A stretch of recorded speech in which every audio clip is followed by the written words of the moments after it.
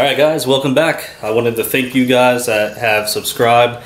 Channel's over now 2,000 subscribers, so I know there's probably like a couple hundred of you guys have been watching the videos when they come out and being super supportive of the channel. So extra thank you to you guys and people out there dropping the likes and the positive comments. Really helps keep the channel going more than you know.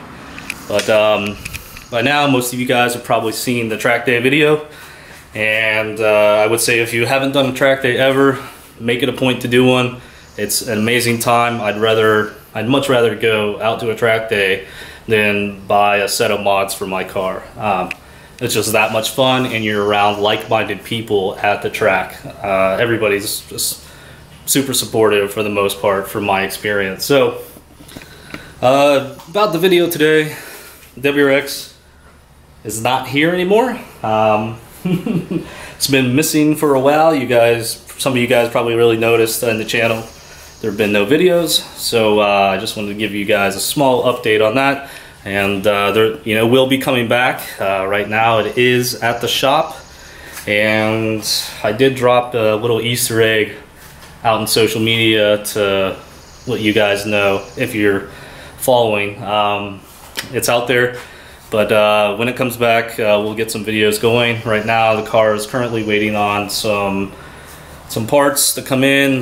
They usually have like a 3 to 6 week lead time, so waiting for those parts to come back, and then it'll go back together, and we'll get some more updates on the channel of that. So that's kind of where it's at. I'll probably release some videos of some track day items I bought for the car that I thought were helpful. I know that's kind of like one of those videos that are overdone, I think, but I got some different things that I think might be helpful to some WRX owners going to do their first track day.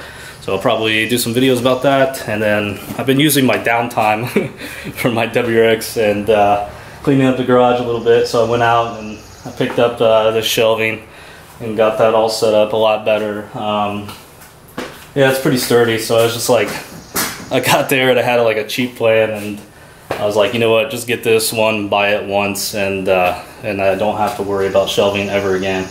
Anyway, I've just been trying to keep myself busy, with little projects around here while the WRX is gone. And hopefully, a couple weeks we'll have that back and we'll go through it. So just wanted to thank you guys for your support, and all of you for subscribing. Thank you.